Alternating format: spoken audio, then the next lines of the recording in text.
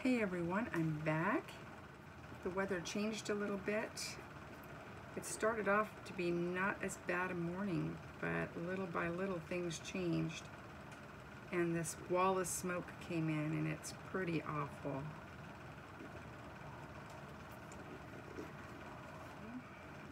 I'm not going to be going anywhere or doing much until we get word about what's happening. We're not in any, where I live, not in any imminent danger of fire as much as just being inundated by so much smoke. It is pretty awful. I mean, I can't go outside. It's just even too hard to breathe out there. Kind of a drag. I am just working on these babies. I almost pulled the dolls out to dress them again, but nope, not gonna happen. I can't get them out. It's too smoky. And I'm worried that it's gonna smell so bad that I won't be able to get that smoky smell out of my baby clothes and my babies. With these heads, I don't really have a choice. They've been out and I've been working on them. And so what I'm gonna do is, after a lot of this dissipates, I'm gonna let them just kind of air out and then give them a good sniff test and see if they smell bad. If they smell bad, then there's nothing I can do. I don't think that's a smell you can get out. But if they survive it, then we'll be okay. Right now, I am putting some eyebrows. I'm putting some eyebrows on Natalie. And I put a little bit more color on her. I just finished her hair. It's still wet. So I'm gonna do a light brown hair on her and leave this kind of sparse. And then right up here at the top, I'm probably gonna do a tuft of purple. That's what I'm thinking right now. That may change, who knows? It depends how I'm feeling, what's going on. And mostly I just keep coming out here sporadically throughout the day, mostly to distract myself from all of this. It's a little bit worrisome, you know? It's quite thick. It looks like a fall or a winter day outside, as if it were about to start raining or something, but it's not clouds, it's smoke. So I'm gonna hope for the best, prepare for the worst, and try not to worry too much because there's not a lot I can do except wait and hope that we're gonna be okay. I really wanted to do light hair on these babies, and I think I'm used to doing babies a certain way, and I just did them that way. Doggone it. Oh well, I stepped out of my comfort zone a tiny bit. There she is. I'll show you real quick the other babies. I just filmed throughout the day, so it might just be kind of a grab bag of different moments today.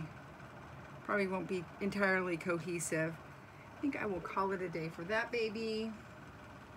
Let her dry a minute.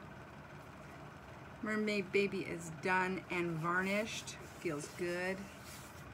So that baby, I don't think I'm gonna put hair on that baby, so that baby's done. I just have to put eyelashes in. She's varnished and ready to go. Actually, I have to varnish horns, so I will take them off so that I remember to varnish them. I'm gonna air dry varnish them. And this little guy is looking good. I just need to varnish him and his horns. I'll give you a quick peek. Sorry, this little guy is done. This baby's nice and varnished, just needs hair and lashes. Man, I'm cooking today. This little guy is all done. He just needs a quick varnish. His eyebrows are done. I don't know, I might play with his eyebrows a little bit more. And this little freckle face is done and just needs a quick varnish. She has a little bit of sparkles on her. I hope they still sparkle through the varnish. That would make me super happy. I'm gonna do that right now. I love the way colors pop when you varnish. The only thing is when the mat dries, it goes back down. I'm gonna go back to the fires because that's what's going on right now in my world. But a friend of mine posted to Facebook, said I was in the Berkeley fires and I lost a lot of things I can never get back. And now that I'm possibly facing this, I'm packing up things that probably a lot of people wouldn't think to pack because they don't know how much they'll miss it. And I don't think she means like your TV or your, you know, Sex and the City DVD collection. I think she means like family photos or, you know, something special that your kids made or that you inherited from your grandmother, that kind of thing. I think for me, the only thing besides my kids, the dog, all of our home pictures before pre-internet, when people still printed out pictures and had them, I think I would grab those. I have them all in one big bucket up in my attic, and they're right at a place where we just have to reach up and grab them. They're there on purpose in that spot just for that reason. And just because those are pictures of my kids, and that's all I have left of my daughter, so I would want those. But other than that, I don't think there's anything else. I mean, I would miss stuff, but I don't think there's anything that, you know, I'd go, oh my gosh, I can't live without that, or my life would be awful if I don't have that anymore. He's going to be pretty cute. And the horns I am going to do with air dry. Let them all dry. We'll get them going. Woohoo! This is so much fun. So these 3 guys have to go in the oven. Then I can clean up all of this, air dry on those, clean up all this, and get to rooting some hair. Hey everyone, it is Monday, and I am doing my darndest to get these babies rooted. I am working on Olive. Just giving her a little bit of baby hair up here. I actually really like this baby hair. It's a little bit more coarse than I'm used to using, but it's just perfect. And I only have a tiny bit left, so I have to use it wisely. And then I think I'm gonna do a little bit of blonde or white up on the front. I really like the way he turned out. Super cute. His hair also is a little bit more coarse than the hair I'm used to using, but I like the way it turned out. And my Merle baby, he just has a tiny little tuft up top. It's got a tiny bit of blue and a little bit of white, just an itty bitty bit. And Maggie got a mohawk. It's a tiny bit of white and a little bit of this lavender, which I think works well with her purpley head. And my little gnome baby got a little tiny bit of blonde. This is the same thing I'm going to do to Olive. Just this little X-Men streak there. And this is Natalie. And Natalie got top rooted with some pink and some purple and some blue and some brown, and I'm waiting for her eyelashes to dry. I think I'm going to add a little bit more lavender in her eyelashes. This guy just got his horns put back on. I glued them on and they popped off, so I tried a different glue. It's hit or miss with E6000.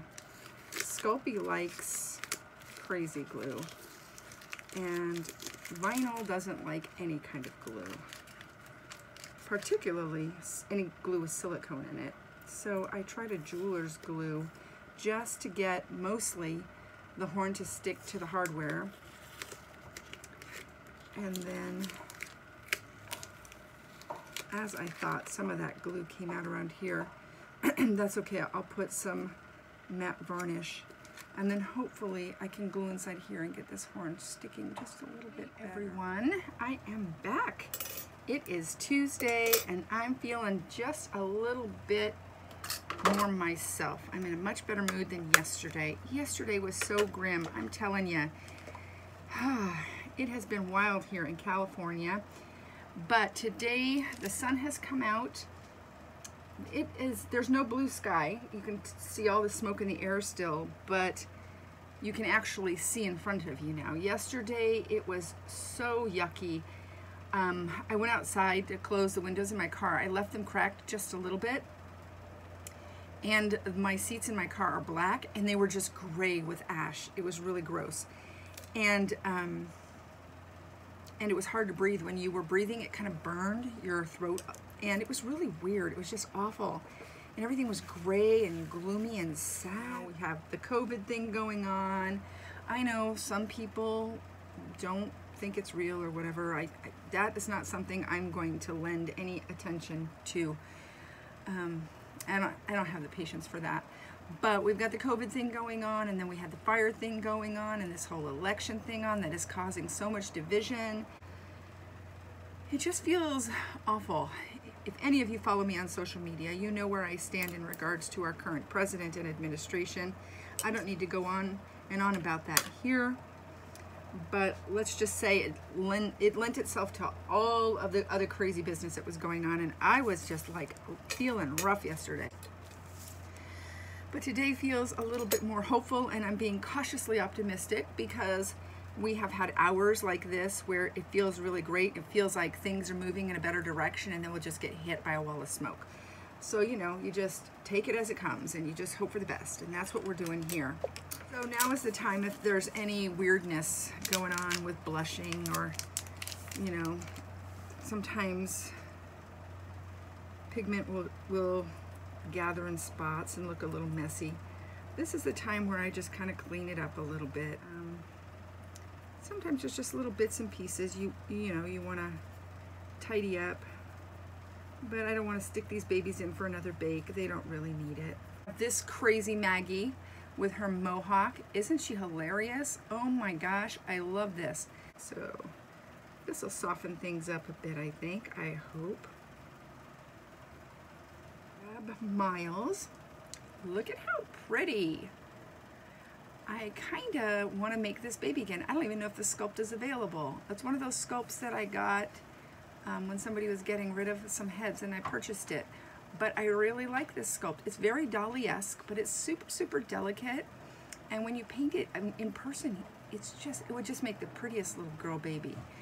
I'm not sure if this is going to be a girl or a boy baby, but it is going to be a gnome baby. So I bought some red yarn to create a pixie hat, or I also bought some red fleece, and I might just sew a pixie hat. I just want a red pixie hat. I don't know why. And maybe just a beige blanket.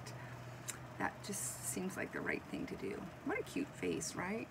Those eyes are like brown and gold in the middle, and then they kind of a dark blue on the edges. I'm just seeing if there's anything here that needs to be cleaned up. I like it. Now, I have made these babies when I first started reborning. I did them a couple of times. I was new, and I was like choosing inexpensive sculpts from Bountiful Baby and just choosing things that were super cute and fun. I don't think I would reborn them as traditional reborns anymore, but that being said, they make excellent fantasy babies. They're perfect. They translate well to fairy or elf or gnome. They have those sweet eyes and those little tiny kissy lips and those little turned-uppy noses. I think they're perfect. And she has some lavender hair, some white hair, some pink hair. Her eyes are lavender and pink, and she has brown eyelashes and a little spray of freckles across her face. She's pretty cute.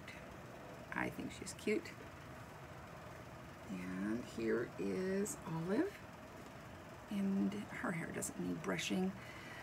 She has some cotton candy and a little lavender hair, and her lashes are rooted in brown, baby brown, and then they have these light tips, and I left them super long just for fun, and she has little brown freckles all over her face. She's pretty cute too. She's done. I have to put magnets on these babies. I'll do that after their Mod Podge dries on the inside.